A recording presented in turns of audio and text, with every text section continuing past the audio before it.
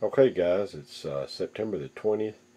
It's coming up on 4:30 in the evening. And the camera's been dead, but still been working on this Ingersoll Rand, tidying up a few things. I did go ahead and pull the pump there, and it was exactly what we thought, just a bunch of oil that over the years where I'd changed the oil had run back. That's what I found there. And I'll go ahead and include a picture of that.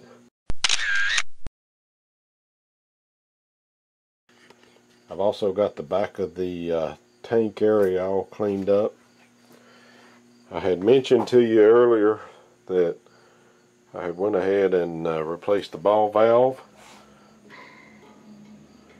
So hopefully we're good on that. And then I had a leak for several months right here at this fitting, and went ahead and redid all that, took it out and cleaned the old sealing out and put new pipe thread sealing in.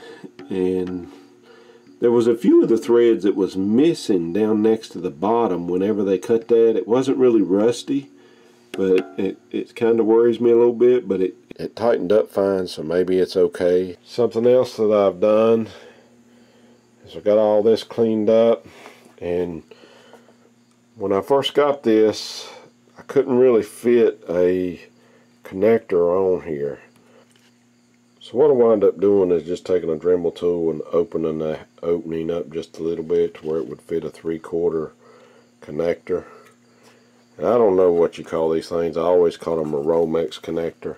This is like a number 8 gauge cord that I've used here, which is probably a little bit overkill. It's pretty tight in here. They don't give you a lot of room on these things anyway, but I've got it all situated now to where the cover will go on it, and we should be in good shape. So I've got the pump up here in the shop area, and went ahead and I've drained the oil out of it. The oil that came out of it's actually pretty clean, but the only difference that I can see between this oil and the new oil is this oil's a little thinner, so I guess that's the way it wears, I guess. But I've also included this little brass nipple here with a 90 and a pipe plug there, and I believe that's going to help me change the oil on it without getting all that run back underneath the compressor. Okay guys, in the process of putting this IR back together. But while I'm doing that, it's been a couple days since I finished this airline up, and I haven't really pressurized the system yet. So I thought I'd go ahead and pressurize it and let it come up to pressure. I'm roughly right at 140 in the tank of the Quincy right now, and I'm just going to go ahead and pressurize it with what's in the tank. I'm going to leave the valve going upstairs off, and I'm also going to leave the valve going over to the garage off. So we'll see how this goes. Okay guys, we'll go ahead and put a little pressure on it.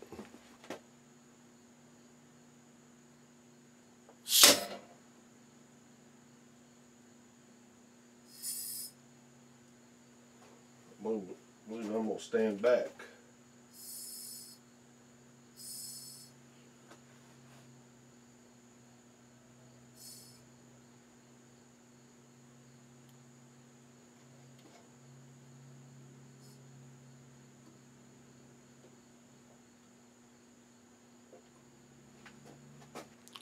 So I believe what popped was the bottom of this, and now I'm actually putting pressure on the system. Right there's 130.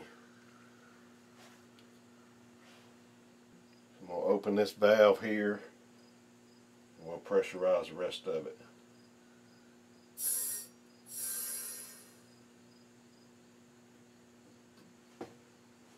Alright YouTube, I'm going to soap it up, and we'll watch it. Okay guys, I'm going to continue to watch it. I've got the soap bubbles on it, and I'll continue just to look at it and keep a close watch on it while I'm putting this IR back together. I've got the gauge. I bled a little bit of the pressure off and I've got it setting at 135. So that'll be a good indicator for us. I still haven't pressurized this little section here that's going over to the garage. And I'm not going to do that just yet because I want to wait and keep an eye on this gauge for a while before I do that, because it still could be something in the garage that may be leaking down or something. And so I'd like to just keep a watch on that gauge for a little while before I pressurize this. I'll make a little bit more progress, I'll bring you back. I'm going to go ahead and get this IR put back together and get it setting back in place, I believe. We'll be back.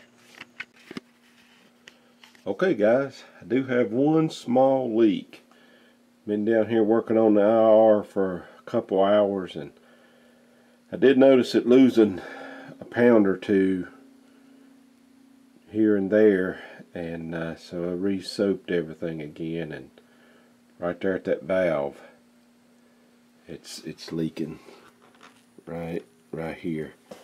It's real small, and I think I'm just going to hold off on it just a little bit and keep a watch on it. It may lock up on its own, but everything else seems to be doing okay.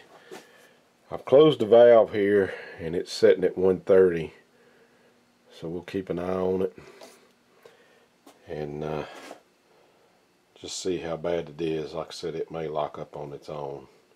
I really hate to turn that anymore because it's going to turn this down as soon as I try to tighten up on it, and I didn't really want to move all that. So we'll see what happens. We'll keep a watch on it. Okay guys, I've got my IR mounted back, and I didn't use the newer pads right there like I did on the Quincy. And the reason being, after I got to looking at it, this compressor is a lot taller, and I don't really have a lot of clearance here between the ceiling. It might be about 7-8 inches or so, and I'm a little worried about that getting hot, so I decided just to go ahead and use those thin ones. That's the way it was before, and so I just kind of put it back like it was, and getting ready to fire it up. And I'm going to do like we did on the Quincy. I'm going to time it. Alright, now this compressor kicks off at 135 and it kicks in at 90.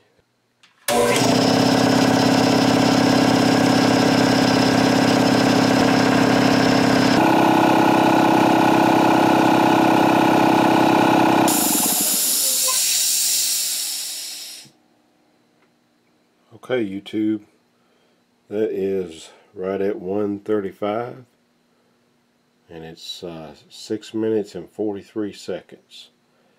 And this is the Ingersoll Rand SS5. I'm filling up an 80-gallon tank.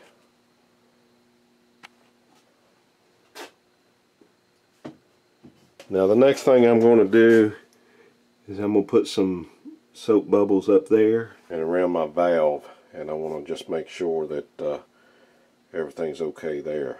Okay guys, got my hydraulic hose on, the IR coming into the system, and I did go ahead and pressurize the line to the garage and tested these filters out. At first this Wilkerson leaked a little bit right there at the bottom, but it finally sealed, and so far I don't really see any hissers or nothing. We'll test this hydraulic line tomorrow once the thread sealant locks up on it. But anyway, I went to pressurize that garage lead, and I had this valve off. When it did, this thing started bleeding down. I didn't know what was going on. I thought something was getting ready to blow up. I was getting ready to head for the door. I was able to get another turn on this. I was able just to take it and turn it one more time. And so it did seal it. Well guys, that's going to do it for this video. We'll call this part 2 of compressor install. I believe the IR is actually running a lot quieter now, so it was really due with that oil change. And right now I've got the line pressurized at 100 psi, and I've got this IR, it's pressurized at 125, so we'll see how that does overnight. And tomorrow I'll be back down here and I'll check everything, and I'll keep checking it for leaks and everything while I'm cleaning up. I got a mess to clean up down here. I've got one more update to do, and we'll be doing that to the Quincy, but I've got to order some parts and everything, and then we'll put this project to wrap and we'll get back to working in the garage. Like I said, really happy with the way this has turned out, and I hope it works really good. I hope this is the end of my air troubles. I believe it hopefully will be.